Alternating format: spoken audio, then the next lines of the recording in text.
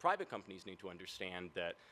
one of the key things that is going to promote the Internet of Things and its growth is the same thing that promoted the growth of the Internet, and that is consumer trust. People have to believe that the systems that they're using and the ecosystem that they're immersing themselves in is trustworthy, because if they don't believe it's trustworthy, they're not going to buy into it. And so we need to think about privacy by design, security by design, and companies,